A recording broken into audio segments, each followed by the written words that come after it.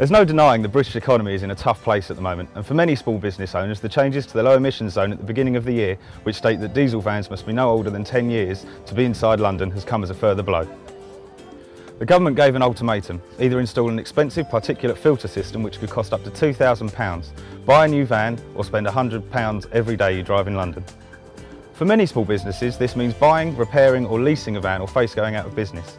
For those deciding to purchase, there are many ways you can go about getting an affordable deal. Unless you can afford not to, your best bet is to look for a second-hand van. Expect to put aside a day or two for bargain hunting. Start with the Auto Trader website, comparison sites and other classified sites such as Gumtree. Magazines such as What Van can be really helpful when finding what you need. Car auctions are another great place to secure a bargain. You'll get to see about 120 vehicles at a time, which cuts out a lot of time that would have been wasted walking around dealerships. At an auction, you can get cars up to 20% cheaper when bought with cash. Personally, I bought my van from eBay and got a great deal, but be sure to check out the vehicle first, as you don't want to end up with a dud vehicle or worse, caught in a scam. For my van, I checked it out and made sure it was in pretty good condition, not too battered and bruised. Nobody wants an old banger representing their company, but to be honest, you're not going to get a showroom condition model either.